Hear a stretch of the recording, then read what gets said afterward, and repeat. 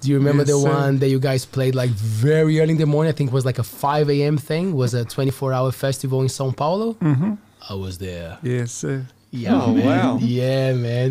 Taylor and I Oh, were talking my about like, oh, I gotta share that with goodness. Hāni.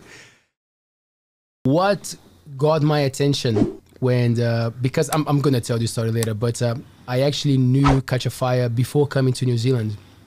A good friend who was here, he told me there's this big. I was actually about to ask you, did you make it to Brazil when Katchafire played there? Yeah. Yes. Twice. Great. Twice. Yes, sir. Do you remember Yes, the sir. one that you guys played like very early in the morning? I think it was like a 5 a.m. thing. It was a 24-hour festival in São Paulo. I was there. Yes, sir. Yeah, Oh, man. wow. Yeah, man. Taylor and I Oh, were talking my about like, oh, I gotta share that with goodness. Hāni. That was madness, bro, because that's Yeah. one of the most beautiful festivals in Brazil. It's in São Paulo, and what they do, they put a lot of stages around the city. I would say more than 100 probably, like in very different like locations. But the center is where things are happening, obviously. But it's a 20 million people Jeez. state, you know, like so 12 only in the city. So we went in the evening, and then my friends from here, my Brazilian friends from Auckland, text Taylor and I, and he's like, you know that Katchafire is playing at the festival, like, and we're like, oh yeah, what time? And then he's like, I think it's 5 a.m. And we're like, whoa, okay, so we might as well go get some rest and come back. So like we caught the subway at 4:30 Wow. to go see Katchafire, and it was a beautiful one because it was São Bento, Taylor, behind this beautiful old school church that you would not expect to see a gig there. And man, and Katchafire is going hard at 5:30 a.m. man, and everybody's like, so I was like, yeah. Anyway, so that's my story, man. Thanks for Yeah. doing that. Yeah. And then, of course, since I came to New Zealand, it's the bands that I've seen the most live. Yeah, I love it. So thank you. But what got my attention was the harmonies, the singing. And then I come to New Zealand and I start to listen to Sons of Zion and like all these other, you know, different bands, but like really focusing on the vocals. Is it something that Katchafire always felt like and started doing or came from earlier? That can you take me through that part, because for me it was always so powerful. Oh, So man. many voices on stage, and I was like, whoa, whoa. So yeah, Yeah, well, I just spoke my heart out there. Thank you for that. Anyway, okay, yeah. I remember that time, and I remember that time we flew down from North, straight after a gig up in North, down to Sao Paulo, and played that gig, and yeah, it was a little sleep, but happy to be there and to be in the city there and see and feel the culture. Seen a lot of cool looking people over there, man. I think they all had big hair and a lot of cool styles in Brazil, and like the band in front of us were just playing, man, monster musos. Was it the blind band? The Brazilian one? oh, Yeah. Tribo de Já Tribo played de Já, before you yeah. guys, all blind. Oh, maybe 6 of them are blind and 2. Yeah, man, that's right. Tribo de Já opened for you guys. My man. goodness. Amazing. 6 guide dogs you have to feed and tame. Oof. That's a tricky gig. One thing I noticed though is that like in Brazil, and we've played a few times at early hours, is the drinking culture. I don't know, but what I saw is a lot of composure. Everyone composed, like over here in New Zealand in early hours in the morning, man, everyone's just crazy. But over there, man, everyone was so chill around the early hours. And that's a good topic, Hāni, because we say that to our friends around here because they don't understand, because we don't get drunk as you guys get here, because Yeah, it man. is not safe to get drunk there, you know, like we have this expression Yeah. that is like a little bit dodgy, but we say that the ass of a drunk person has no honor in Brazil. So you got it. So you know, right? So it's true. It's a Far saying, out. actually. Yeah. You need Really? to be aware. You know. Oh, far out. Yeah, man, that's so chill over in Brazil. Yeah. Drinking. And it's something that when I came to New Zealand, it took me time to understand if it was actually better or worse, because in Brazil you can drink anywhere. Like you can drink in the streets, you can drink in public transports. And when I came to New Zealand, it was like, oh, this is actually cool. You cannot drink in the streets. And then as years went by and I realized how big of an issue is the drinking thing in the country, and I went back to Brazil, I realized, actually, I think it's better if you can, because then people are more relaxed, you know, like you're not, oh, I cannot do it here, oh, they're gonna go, ooh, or you hide, you know. And then interesting how depending on where you are, your mind will play with the circumstances.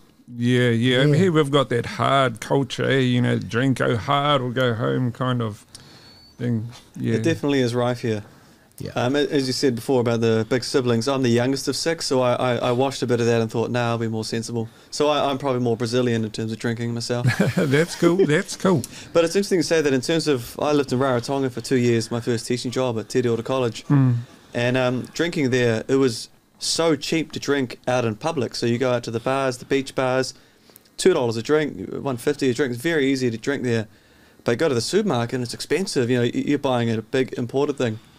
Of course, it was only later on I realised that the cheap drinks we got from the bar were the expired ones from Australia and New Zealand, sent out to the cheaper people that could pay for them.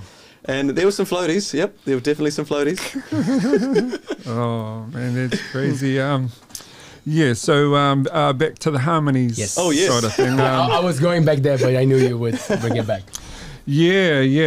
Oh, it'd be good to get one of the boys, Jamie or Logan, on the show. Man, they'd give you the run. But I was fortunate to sing with those guys, and Jamie, you know, he knows all the harmonies, and Logan knows what kind of harmonies that he wants to hear. And that was, I guess, one thing that stood out in this band was the harmonies. And I think that's a natural thing for Māori too, growing up singing kapa haka. And I don't know, we have that ear to, you know, if we hear a song, you know, someone tends to do the high and someone does the low.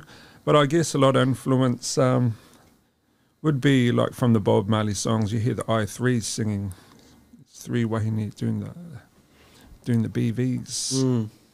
Was there Rita? Was it his wife for a while that was part of the it was it? Was that right? Yeah. I didn't know that. It's cool. Yeah. Ah, I love it. You're buzzing. I can see you got this big smile on your face. Because like reggae was not a thing that grew with me, but when I realized the power, I was like, oh, it says a lot. Yeah, and we we loved the reggae music when it came over in late 70s and 80s, and seeing another genre within New Zealand. I mean, you know, I was young. I was, you know, in school, but hearing something else and really affiliating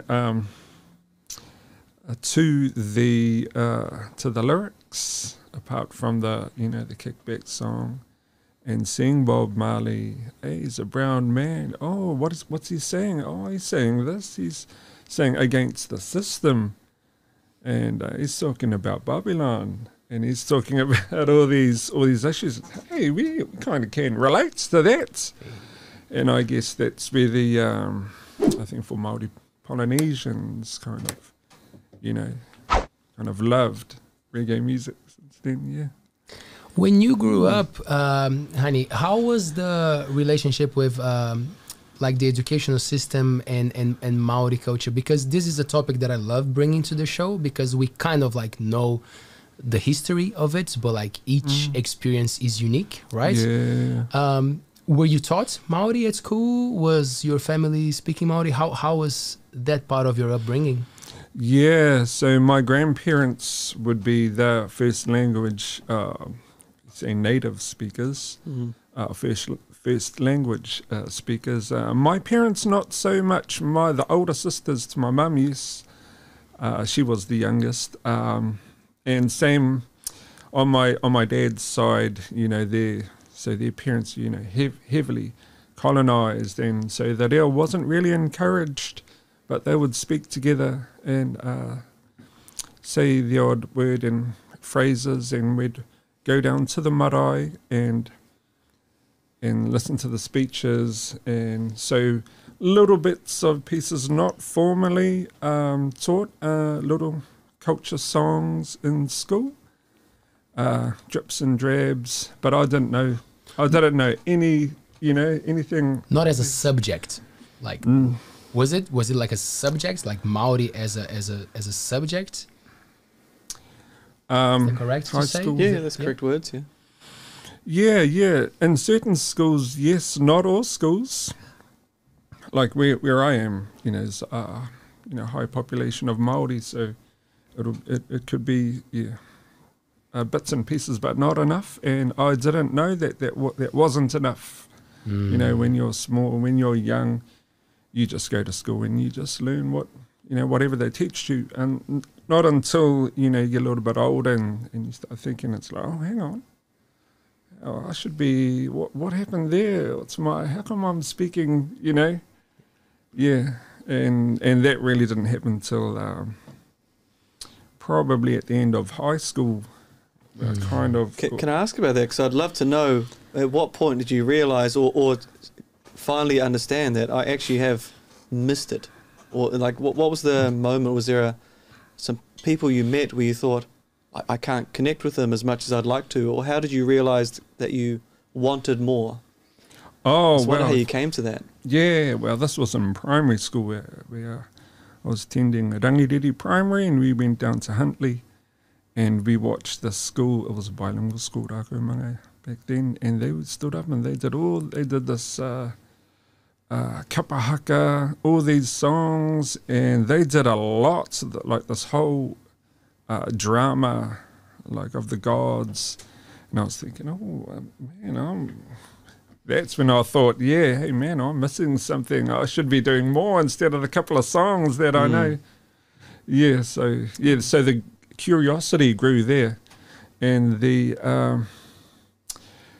so my whole family, kind of are kind of tight, and we kind of grew all together, and for my mum as well.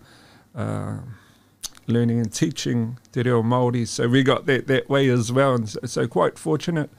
My father would do all the speeches down at the marae, and he'll teach us karakia growing up, so I was very, very fortunate. But I understand that there was a whole lot, thousands of all around that didn't have that. So I think I was fortunate, even though I wasn't taught formally until I got a little bit curious into there and wanted to learn a little bit more and more and more. So I continued learning te reo, all the way through high school, and then past high school, and then, through university as well. And then in between. When did you go to university? Because if you had a bit of a career time, like when did university fit into your journey? And where were you? Waikato? Yeah. I was I was living in Hamilton at the time.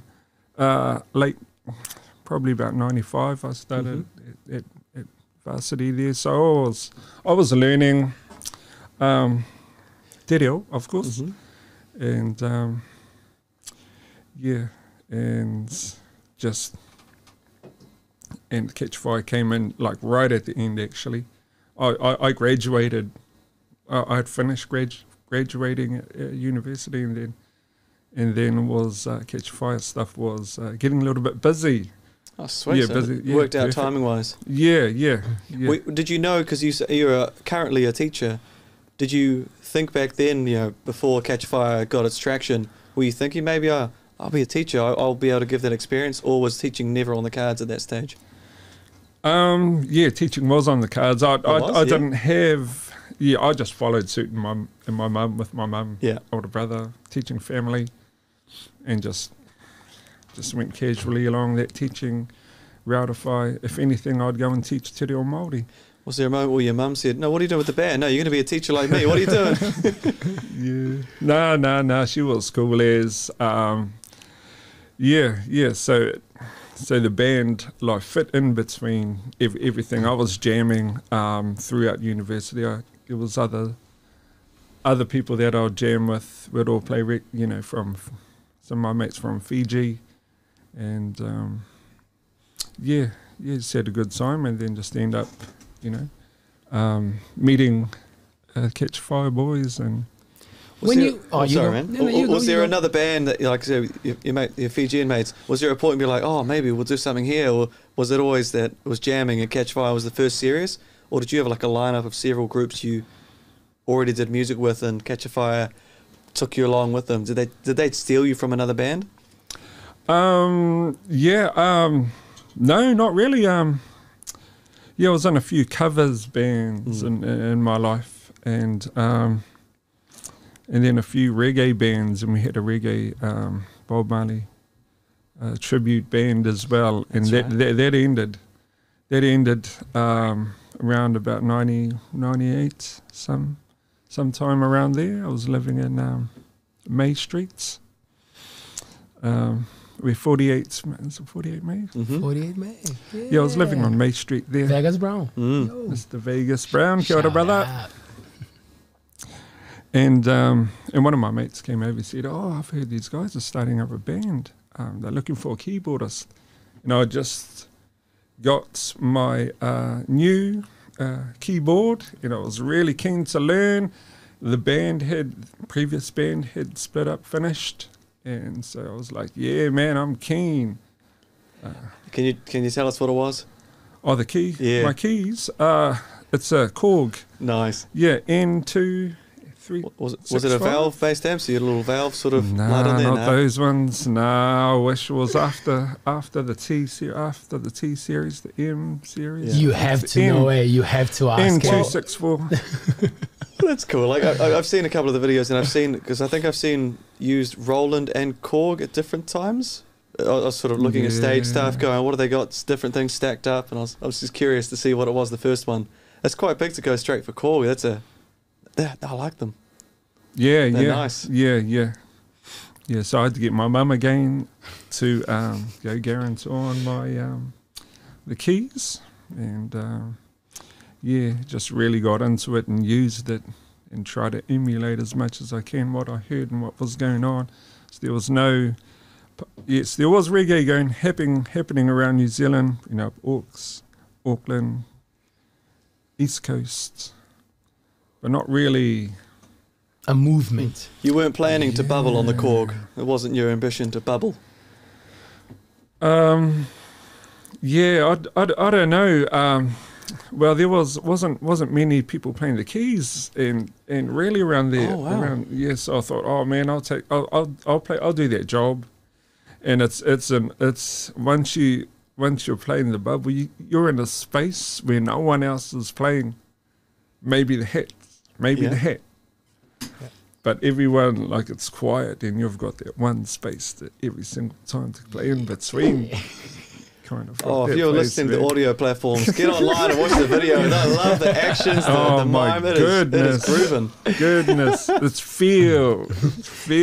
You just watched to an ALTBAYS Show clip. If you want to watch the full show, or if you want to see us live, subscribe to our YouTube channel and get notifications about our live streams. We do it 3 times per week, every Monday, Wednesday, and Friday at 7 p.m.